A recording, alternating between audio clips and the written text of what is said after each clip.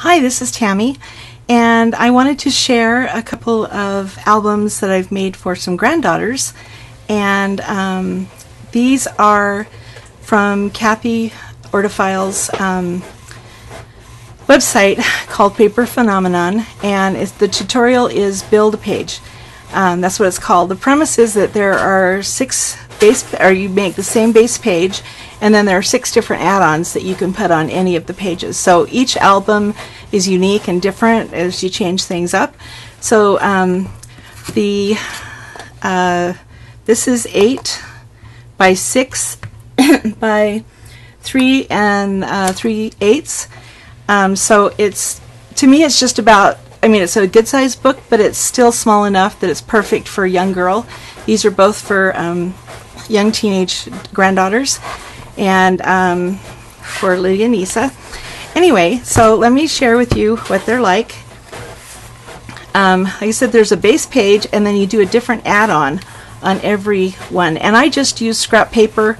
That's kind of what I'm doing this year with making albums for each of the grandchildren. We have a lot of grandchildren, so by using up all the scraps, it makes it affordable. Now this is not in the tutorial, this is something I added, and the waterfall cards here, but I like this because you can, say something about it or the date, put the picture on there. You can put a picture on the back side, whatever, but there's 8 of these on each side, so that's 16. You can put up to 16 photos on each side, so that's 32 extra photos, and then there's over 50. You can put 50 plus tags and photos and stories, whatever, in this album. Now I put some basic tags in there, but they can add a lot more. Every surface can have a picture on it and a story. The more they write on this, on whatever surface they want, the more pictures they put on this, the more it will reflect their life and will be a great memento for years to come. So this one is kind of a cool add-on. It goes up like this, and of course they can use all of this space, and then there's the tag, and they can put more tags in there. And I love the way that Kathy designs these because they're flat, so that leaves room for a lot more photos and stories. So that's kind of the room that they have, so there's lots of room to grow and put photos in. In the top of each page is a bigger place. This is 9 by 8.5, so lots of room to put more photos and stories on. And I decorated some of the tags a bit, but some of them I left the same, but they can put pictures anywhere. So this is a little side pocket with some tags, and then here's a cute little side pocket. Put things here and here, and more tags, and then the big one. Oh, and then there's side tags on some of the pages. So, and then I put little corner pockets on some of them. So I really love it because each page is different, and there's a tag in there and a tag on the side and here. And then here's cute little double pockets, so they come out, and more tags. And I love, it's so easy to do this for girls because, there's so many cute papers out there for girls. And I'm putting one tag in there, but she can put, 5 tags in there, or pictures, or whatever. So this one has a little bottom pocket here, and then I made an extra little pocket down here for some small things. So, like I said, each page is different. And then I made a little front pocket on this one, and then the bigger pocket. And here's one that's like a belly band. It goes, the tag can go all the way through. But that's what I love about it, is that it's going to be, both of these books are built on the same premise, but they're the same. And then we always write a note to our grandchildren. And so the cover is made from chipboard, and everything else is made with cardstock.